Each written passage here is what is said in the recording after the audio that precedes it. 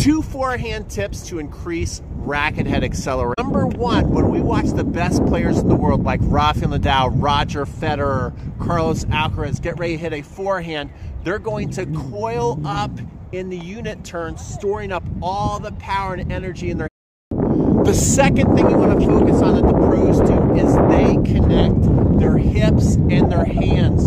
Connect that hip and hand timing, so you want to release them basically at the same time. That hip's going to start to snap, the hand's going to come right behind it, and you're going to be hitting that ball so fast, so powerful.